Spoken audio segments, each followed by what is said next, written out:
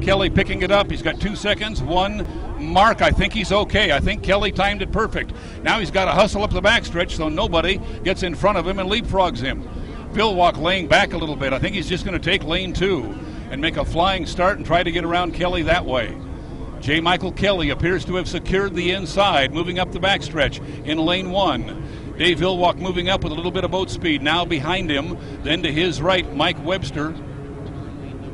And where did I lose? Mark Evans. He's out there in lane 4. He's in the Rooster Tails. So all 4 boats are side by side going into the turn. They are lined up now. They are committed.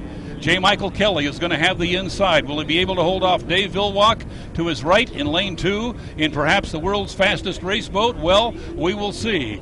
Kelly will have the inside. Dave Vilwalk swings it wide in lane 2. Mike Webster had to move to the right a little bit to avoid him, and then Mark Evans on the outside. Now the run down to start finish.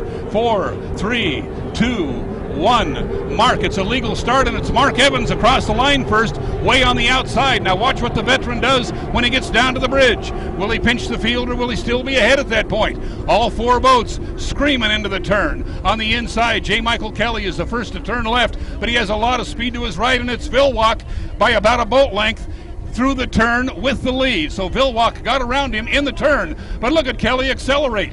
He made a nice little move right there, and now Vilwalk picks it up. Now it's Dave Vilwalk out in lane 2. The U-96 Spirit of Qatar is our leader, but Kelly really has the 88-degree men flying. Has to settle it down a little bit as he got it walking right there.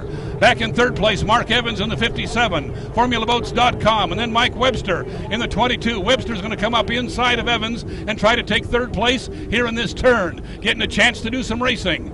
Onto the front stretch for the first time. Vilwalk with the lead. Kelly came off the turn about a half a rooster tail back. Dave Vilwalk is our leader at the end of lap 1, legging it out to almost a rooster tail lead over J. Michael Kelly and the 88-degree men. Then Mark Evans and Mike Webster coming by side in third and fourth place. Vilwalk into the turn now. He has an overlap. He can go inside if he wants.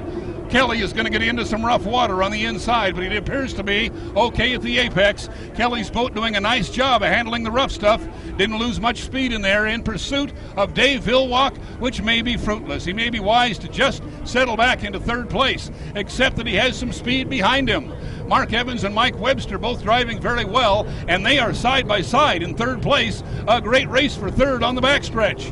Vilwalk is our leader into turn 2 for the second time. Kelly in pursuit is about 2 rooster tails back, and we have 2 boats absolutely side by side. You're looking at them on the backstretch. Mike Webster on the inside, Mark Evans on the outside into the turn. 2 boats in 1 rooster tail. Vilwalk coming by to complete lap 2. A big lead now over J. Michael Kelly. Has a couple of rooster tails on him. And look at Mike Webster getting a chance to do some racing here in the U-22. Great Scott presents Campaign WSU. He has third place at the end of lap 2. Mark Evans on his hip in the 57. formulaboats.com, and that race is not over. They're going to take it into the final lap before third place is decided here.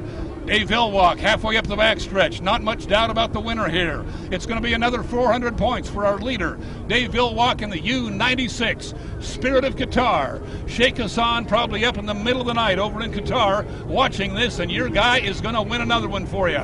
J. Michael Kelly is going to take second. He has a half a lap to go in the 88-degree men. Then it's back a little bit to Mike Webster, who appears now to have perhaps won this confrontation. He's in third place, and he has a little bit of a lead over Mark Evans, but Evans is still running hard. That one's not decided yet.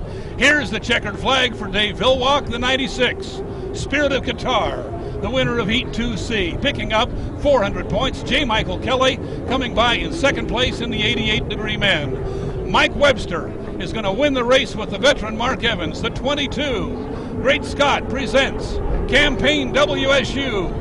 Go Cougs, a nice third place finish for Mike Webster, and Mark Evans comes by in fourth place. Sam Cole, sometimes the entertaining race is back in third and fourth place, and those 2 guys had a good one, didn't they? And I got to tell you, Mike Webster's got to be happy. He has given that boat a run. Scott Carson and the whole team down there had struggled through some problems, came out here in that heat, and Mike Webster showed people that as they get better, they're going to be a force to reckon with, and he and Mark Evans were just going at it. Forget about everybody else. We got a race of our own. I know the Webster family and Scott Carson are going to be very happy with that run. The boat looked good.